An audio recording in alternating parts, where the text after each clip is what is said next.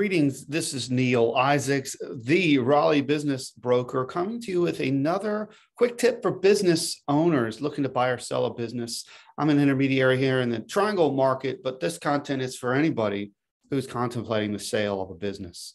So today, what I want to talk about is who the good buyers are. As in my practices of matching buyers and sellers, I've seen a lot of buyers come through. Buyer screening is a big part of business brokerage.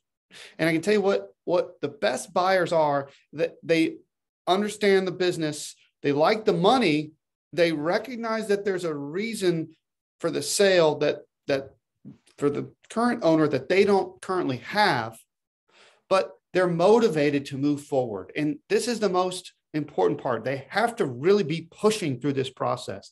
The seller wants to sell the business. They have something to sell, but the buyer can really walk away pretty easily with some constraints, depending on how the deal is structured. So what do I mean by this?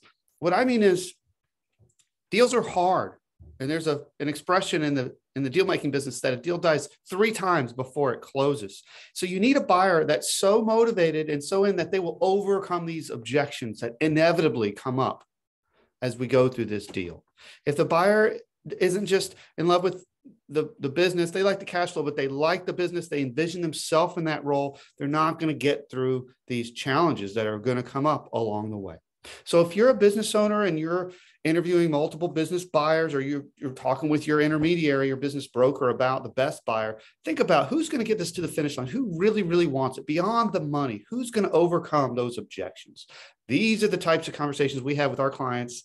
If you have a question about a business buy or anything related to business sales, reach out to me, Neal Isaacs, the Raleigh business broker. Thanks for watching. Like, share, subscribe, and let me know what you want to hear about next.